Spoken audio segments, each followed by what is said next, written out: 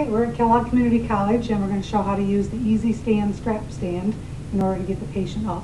This is one form of a patient lift. There's a lot of different brands out there, so this is just one that you may see out in the clinic. Before my patient came, I kind of got an idea of the types of straps to have available. So I pulled out 3 different straps. We have 3 different sizes. There's the small, there's the large, and then for her we're going to use the medium. Most patients are pretty close to the size of using the medium size stand here for the strap. So I'm going to kind of put this at the small position. Make those short because it's easier to lengthen the straps than it is to shorten them. So I'll have that nearby. I have the stand, everything's kind of loose so that I can move things where I need to. So hi patient, how are you today? Okay. My name is BJ, I'm from physical therapy, and I understand you've been down in your bed a lot lately recovering from your accident. Doctor wants us to get you upright, so what we're going to do today is put you in this, it's called the EasyStand, and it's going to help kind of hold you into a standing position to kind of get you used to being upright again. It'll be a lot more comfortable for you to do it this way than to try to do it at the side of your bed, and you can do it for a lot longer time. So we're going to wheel you forward here. Okay. Before I get it too far forward, I'm going to need to get the footrests out of the way because I'm going to swing those right out of the way. So if you would go ahead and lock the wheel on that side. Okay. And we're going to just lower your foot down. I'll just take the footrest right off just to get it out of the way again.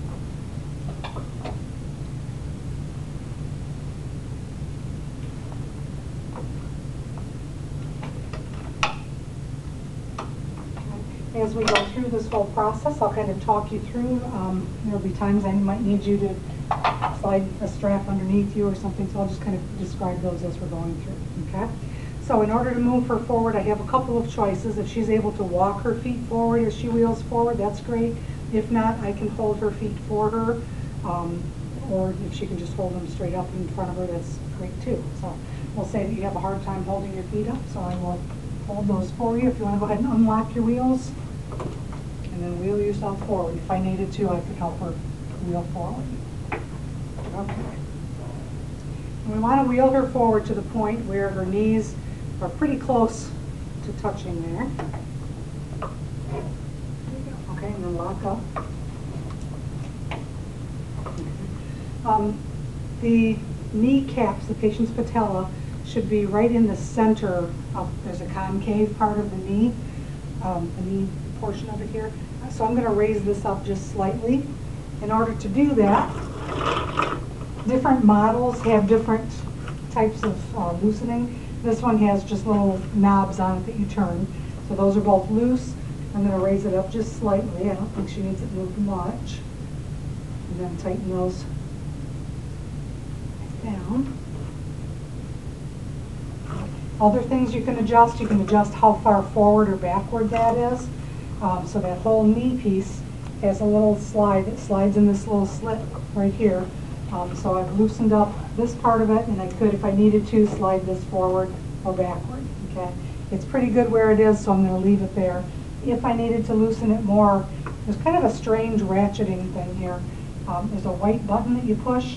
So if I were to try to loosen it, which would be counterclockwise, I need to loosen it and then unratchet it, which means I'm going to hold in the white button, turn it around, and then it'll again kind of be in the gear in order to turn it some more.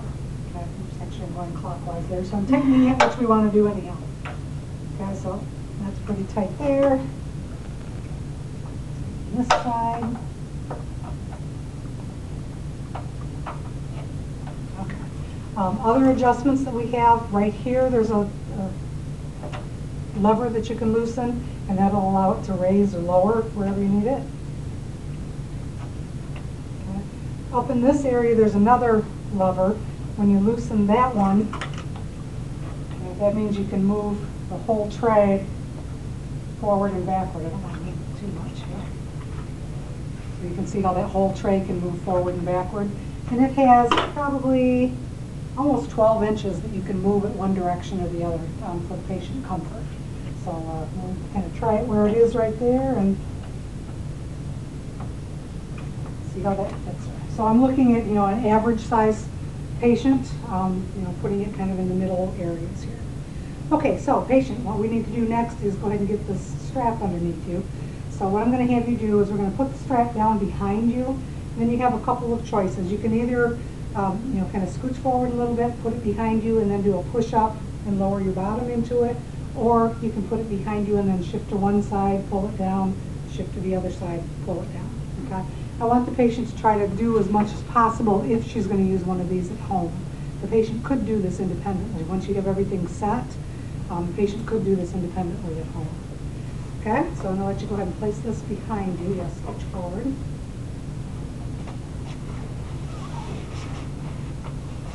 And when she does this, what you want is for this to actually hug the bottom. The manufacturer says to put it just below the belt line. When we did it that way, we found that it tended to be a little bit too high, so I usually tell the students to have it so that it hugs the bottom, the gluteal area.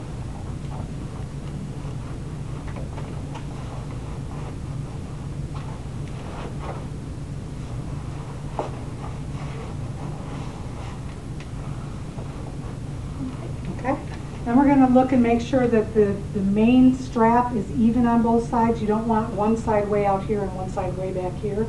So we're just looking to see if it's even on both sides. Not the long straps, but the actual canvas itself. Pretty good? Okay. At this point, now that she's done shifting all over, it's going to be easiest to attach these to the arms if we remove the armrests. Okay, so we're going to go ahead and those go back. And then you can see there's a loop here. I'll let you do that side, and I'll do this side. Just attach that loop, and if you need to pull it towards you, you can. Okay. And then there are different sizing areas here. So what you can do is lift this up and put it in the one that's furthest away from you. I think that'll fit you the best. Okay. At this point, we're going to make sure that it's as taut as possible. So on this little strap down here, just pull it, make sure that it's kind of as tight as it'll go. Okay, so you may want to turn that loop around. See how it twisted there? You want to untwist it. I'm just going to loosen it a little bit here. Oops, wrong way. Okay, so what I'm doing is I'm just kind of untwisting it here and putting it on, and it's going to be a little safer for you. Okay, so now I'm going to pull it tight. Okay, so the knees look like they're in a good position.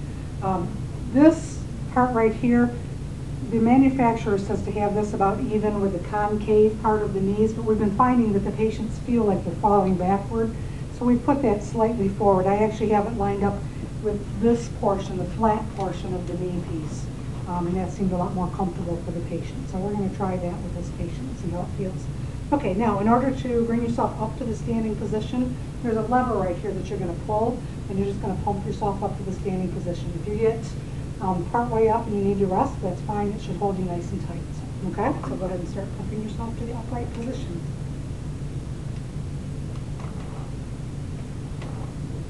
So feel like it's staying in place okay? Yeah. Okay, so at this point you could stop and make sure everything feels comfortable, and if it does, then you can continue on. Your other hand, if you want to put it up here, wherever it's comfortable for you.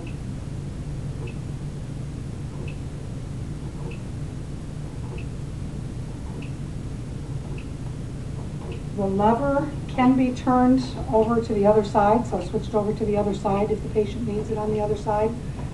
So that's very adjustable as well.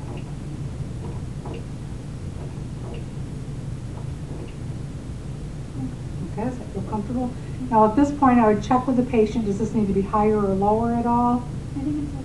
Good there. And then how about forward and backward? Is it comfortable there? Mm-hmm. Okay. So as she's doing things, she could have her hands right up here to rest on it if she needed to.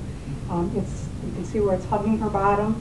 The very last step of getting in the upright position is to push down on this hook on both sides, and that's just going to kind of lower this to make it a nice straight pull. So if I can maybe push on both of those right in this area, and that just kind of, it doesn't lock down into a ratcheted position, but you can see how that makes it a nice flat pull in that direction to pull her forward.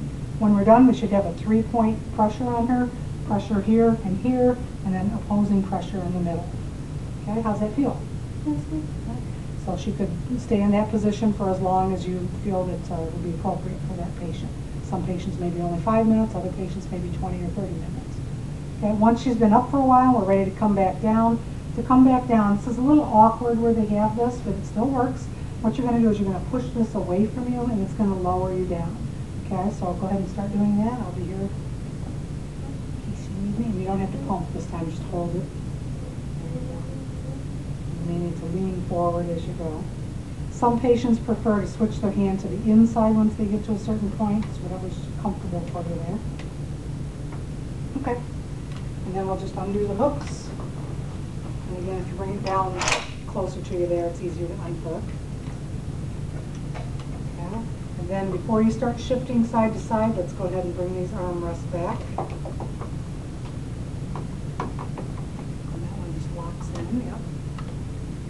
Okay. And go ahead and shift that out from under you.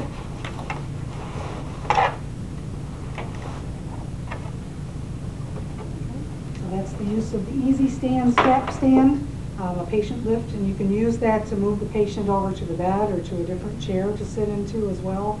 So you can use it to move patients from one surface to another as well. Okay. All right, good job.